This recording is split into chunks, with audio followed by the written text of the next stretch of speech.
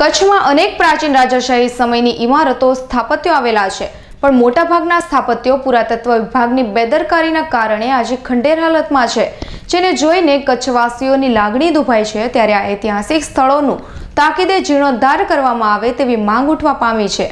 કચ્છ એ રાજાશાહી સમયનો ઐતિહાસિક જિલ્લો છે। અહીં અનેક પ્રાચીન સ્થાપત્યો, ઐતિહાસિક ઇમારતો, રક્ષિત સ્મારકો આવેલા છે। કચ્છમાં આવેલા અનેક હેરિટેજ સ્થાપત્યો આજે પણ બિસ્માર હાલતમાં છે, તે એક હકીકત છે। ભુજની જો વાત કરીએ તો અહીં પ્રાગ મહેલ અને આયના મહેલ આવ્યો છે। હેરિટેજની દ્રષ્ટિએ મેનમૂન ઇમારત છે। યોગ્ય જાળવણીના અભાવે અહીં સ્થાપત્યો જર્જરિત થઈ રહ્યા છે। દરબારગઢનો રાણીવાસ પણ બિસ્માર છે, તો રાજાશાહી સમયના છતરડી તળાવમાં અનેક ફિલ્મો ભજવાઈ ચૂકી છે, પણ તેના જાળવણીમાં તંત્ર નિષ્ફળ છે। ભુજ ડુંગર ભુજની ઓળખ તેની દિવાલો પણ ગમે ત્યારે પડી શકે તેવી સ્થિતિમાં છે। ભુજ નખત્રાણા હાઈવે પર પુરેશ્વર મહાદેવ મંદિર તેમજ લાખા ફુલાણીએ બંધાવેલું લાખેશ્વર મહાદેવ મંદિર પણ જર્જરિત છે। તો લખપતમાં કિલ્લો, અબડાસામાં હેરિટેજ સ્થાપત્યો, વાગડમાં ધોળાવીરા હડપ્ય સંસ્કૃતિઓ આવેલી છે, તો અંજાર ઐતિહાસિક શહેર તરીકે ઓળખાય છે।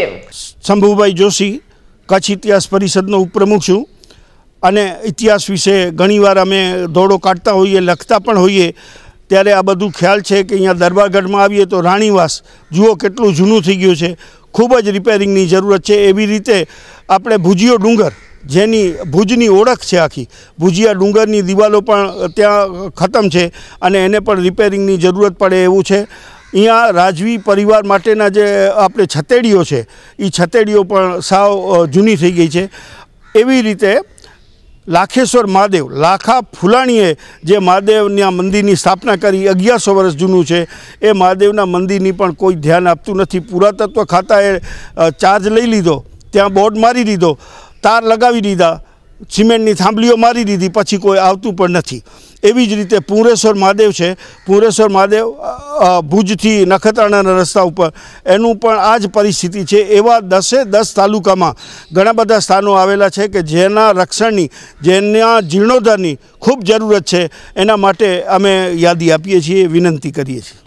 ભુજમાં ફતેહ મામદનો ખોળો આશાપુરા રિંગ રોડ ઉપર છે, છતેડી છે ને આયના મહેલ છે કે બીજી એવી ઘણી ચીજો છે કે જેને જીર્ણોદ્ધારની સખત જરૂર છે કે તમારા કચ્છમાં આવતા નવા ટુરિસ્ટો જે દર વર્ષે અલગ અલગ આવે છે એ લોકોને જોવા માટે જગ્યાઓ વધે તો વધુ સારું રહે। ને કચ્છમાં પણ એવી ઘણી જગ્યાઓ પડી છે કે જેનો જીર્ણોદ્ધાર નથી થતો ને એ કચ્છની હાઇલાઇટ આગળ વધતી નથી। કચ્છ જિલ્લો હેરિટેજ તરીકે વખણાય છે, પરંતુ અહીંના સ્થાપત્યો જાળવણીના અભાવે એકલા અધૂલા પડી ગયા હોય તેવું ચિત્ર ઉપસે છે। કચ્છમાં પ્રવાસીઓનો ધસારો રહેતો હોય છે, પરંતુ અહીં આવેલા પ્રાચીન સ્મારકોની કોઈ સંભાળ લેવાતી નથી। પુરાતત્વ વિભાગ પણ માત્ર બોર્ડ લગાવી પૂરતી કામગીરી કરે છે, જેથી લોકોમાં પણ રોષની લાગણી છે। ઐતિહાસિક ઇમારતના વિકાસ માટે કે સમારકામ માટે આજ દિન સુધી સરકારે કે તંત્રએ કોઈ પગલાં ભર્યા નથી, જે હકીકત છે। ત્યારે કચ્છમાં આવેલ સેંકડો ઐતિહાસિક ઇમારતો, સ્થાપત્યો બેનમૂન કલા કારીગરને ઉજાગર કરવા માટે તાત્કાલિક ધોરણે આવા સ્થાપત્યોનો જીર્ણોદ્ધાર અને મરામત કરવામાં આવે, અન્યથા આવી ઇમારતો પડી જશે તો કચ્છનો ભવ્ય ભૂતકાળ વિસરાઈ જશે તેવી શક્યતા જાણકારો દર્શાવી રહ્યા છે। કૌશિક છાયાનો રિપોર્ટ, કચ્છ।